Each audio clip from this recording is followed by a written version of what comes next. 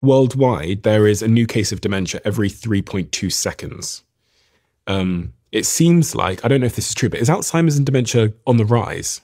Oh, yes. Yeah, it is. In fact, it went from not being even on the radar to being a top 10 killer. Now, it's interesting how people even die from Alzheimer's disease. It's a very kind of vague death. But yeah, Alzheimer's disease is one of the top 10 diseases now, certainly in the West. And I would argue it's because it has a metabolic origin.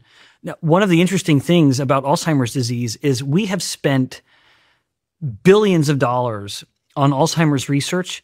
Originally, and even in many people still, people thought that Alzheimer's disease is the result of these plaques accumulating in the brain. These kind of little proteinaceous, little thick things that are preventing neurons from sending the signals throughout the brain for the brain to think and have normal cognition. And yet there are those of us, and I'm proud to say I have long been one of them, who has said that the plaque-based theory doesn't make sense.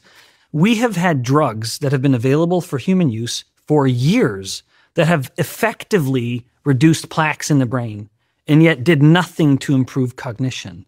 So that is an immediate challenge of the plaque-based theory of Alzheimer's. About 2 or 3 years ago, they found out that the very first published papers that implicated plaque as a cause of Alzheimer's disease were based on fabricated data. Now, what kept rising to the top, and I would hope now is the dominant theory, is that people with Alzheimer's disease almost always have some detectable instance of insulin resistance, if not full-on diabetes, type 2 diabetes. Now, I will say personally, I don't like the term type 3 diabetes because it makes it sound like it's a whole new version of diabetes. To say it more succinctly and accurately, it is simply insulin resistance of the brain. And the brain is a very hungry organ.